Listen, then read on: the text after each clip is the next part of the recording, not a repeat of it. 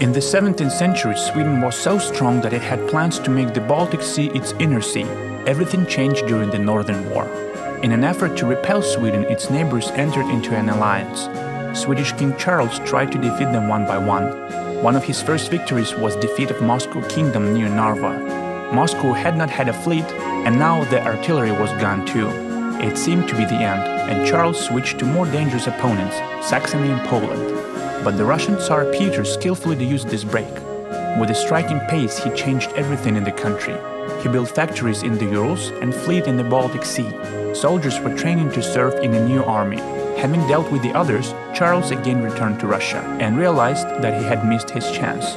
A Swedish army was obliterated near Poltava. The Russian fleet drove the Swedes from the Baltic. Sweden forever said goodbye to its ambitions, and Russia became a maritime power.